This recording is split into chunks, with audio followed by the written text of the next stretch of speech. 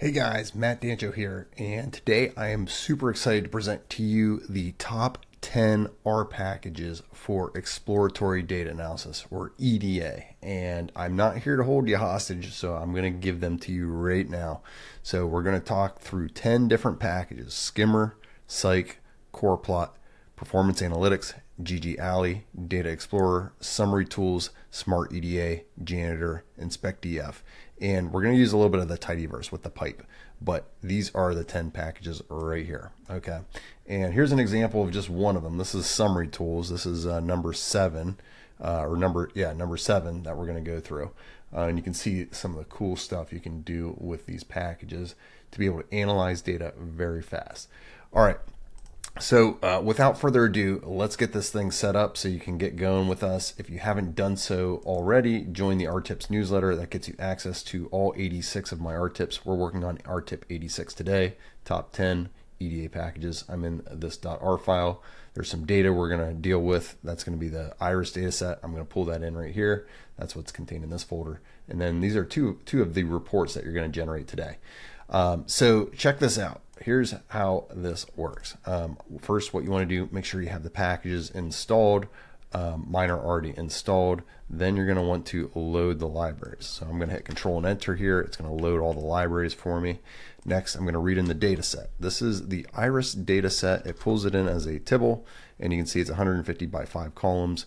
We have 4 numeric columns and then 1 categorical or character column, species. Okay, so let's analyze these.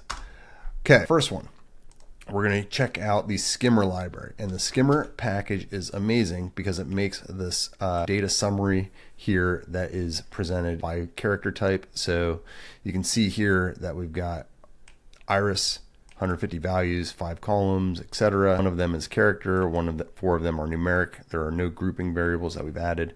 And then it gives you an analysis by character type. And this is what's really powerful. This is why I like Skimr so much. I almost use it in every analysis. Character, number of missing, completion rate, 100%. Min is 6, max is 10, empty and unique, the number of unique ones. There's 3 different categories in there, and so on. Numeric, all of your numeric data is down here. You got, again, the number of missing, the completion rate. But here you've got the mean, standard deviation, the min, the max, and then the quartiles. So this is the first quartile, the third quartile, and the median. And then you can see a little histogram here.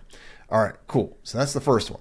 Next one is from the Psych package. This is for descriptive statistics, and it has the describe function. This is a really cool function. So if you come from, say, Python, where there's a describe function, Psych has virtually the same thing. In fact, this one gives skew and kurtosis in addition to some of the common ones like mean, standard deviation, median, etc. Now, keep in mind, species is a categorical column. That's why we have the asterisk right here. So some of these don't really matter for species. But for the numeric columns, this is an amazing way to check those out. Okay, moving on to the third one, CorrPlot. This is one of my favorites, and I don't use CorrPlot nearly enough. But if you use the CorrPlot function, it makes these awesome correlation features. So you can see which features correlate with each other. So keep in mind here, when you run this, you need to make a correlation matrix. And that's what I make right here. And then once you have that, it'll turn that matrix basically into a handy little plot. Okay, moving on to the fourth one. PerformanceAnalytics has chart.correlation. So we're going to take the same thing. We aren't going to do any we don't have to run the correlation method here, or the correlation function. But what I am going to do is we're going to set histogram equal to true, and it makes this correlation chart.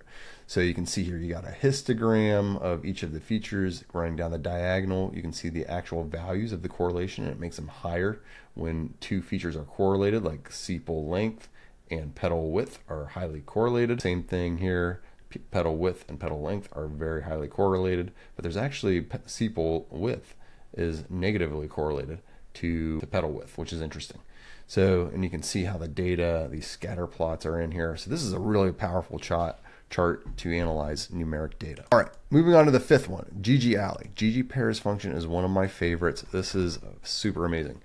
It's actually kind of similar to chart correlation. You see you've got something very similar here. It takes a little bit longer to run, but now you can see if you use this grouping column, so color by species, what I'm doing is in here, I'm making the different groups here, and you can see that the scatter plot it's making is allowing us to visualize some of the correlations in here and see exactly what's going on. So another powerful type of plot. In performance analytics, the chart correlation and the GG pairs are very similar. Okay, next what we're going to do is we're going to move on to a really powerful report generator. This one's called DataExplorer Create Report. And what I'm going to show you here is how to create this amazing data report. So it'll take a second to run. I'm going to run it here and then we'll come right back.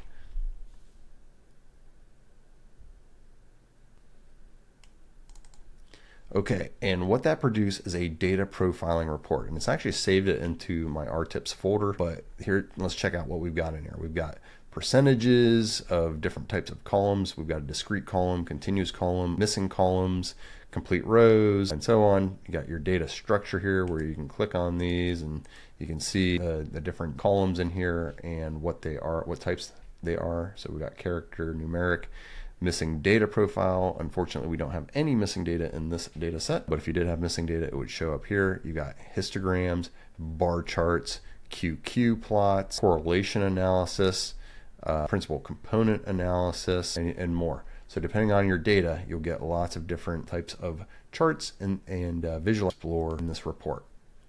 All right, so next one we're going to move on to number 7 is summary tools. And this one, I actually just did a separate art tip on this. This is awesome. This is the visualization that I showed you in the beginning.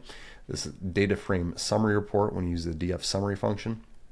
And what it does is for every feature in there, if it's a numeric feature, it'll give you kind of the histogram here. If it's a character, it'll give you the percentages. And this is a bar chart of showing the percentages, and you can see if there's any missing data. Basically, a lot of the common stuff that you just want to know about your data, you can get from this data frame summary report. Very powerful. Okay, so that was number 7, summary tools. Let's move on to SmartEDA. This is the 8th EDA package that I really love. This one makes another chart or another report, so we'll reconvene once it's completed. Okay, so this is the exploratory data analysis report that comes from SmartEDA, the package. And it's kind of similar, so I would say DataExplorer is very similar to this, but this is a different variant. So you've got an overview of the data, it's got the different types of data that you're dealing with, number of rows, number of columns, etc. Structure of the data, so this would be like the head of the data set. Summary of the numeric variables, so you're going to see here, this is like your summary, and we can skip over here. We've got lots of numeric summaries, and you can just keep going and going and going and going and going and going. So lots of really cool stuff, and you can see the actual function that produced that. We can see distribution of numeric variables. So that's what we've got showing here. The next thing is the numeric viz, so you can see the function that made this, which is really nice. And you can see what the distribution, it's a KDE or a kernel density plot. So it's going to show us the distribution. Next thing is a scatter plot. So you can see again exactly the code that was run to produce this. And you can see it's we're comparing 2 different variables. So sepal width, sepal length, and you can just move down through the data set for all the numeric variables. You're going to see lots and lots of scatter plots. Okay, now for the categorical variables. So species is our categorical variable, and you can see that there's 3 different types: the frequency, the percentages, the cumulative percent, and so on. So very cool. Distribution of categorical variables, and so on. And that's the end of the report. So there you go. Again, an excellent exploratory data analysis report. Love, love, love this. SmartEDA, awesome package. Okay, next we're going to move on to the Janitor package. And Janitor I actually use I used for exploratory data analysis. If you ever heard of the clean names function, use that a ton. But that package also includes this handy function called Tabyl, T-A-B-Y-L. Let's check it out. This is what that does. So if we take our species column from the iris data set, it's going to turn it into like a handy little frequency table. So number and percentages. So that can be really handy when you're dealing with lots of character data and be able to help you analyze your categorical data. All right, and then the last one.